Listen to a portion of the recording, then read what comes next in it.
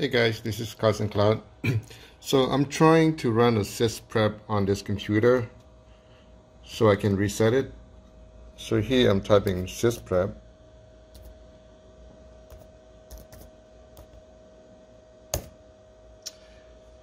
and I'm going to choose Generalize.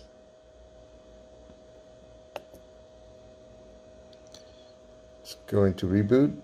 Click OK. Once I click OK, I got this error. Sysprep was not able to validate your Windows installations. So in order to fix this, there are two options to fix these errors that I know how. So the first one, you can go to the Microsoft website and download Windows 10, create a Windows installation media, or you can create a USB boot disk, USB boot stick right here. Click on that one, and it shows you how to create that.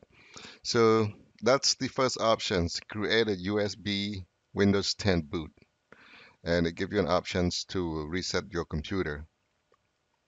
And the other options I know how is you go to settings, click on the Windows and click settings.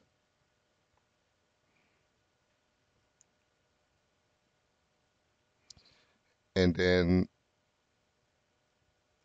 click on updates and security. Click on recovery.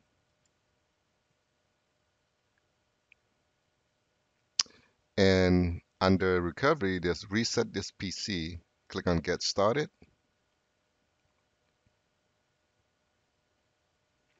So you have two options here.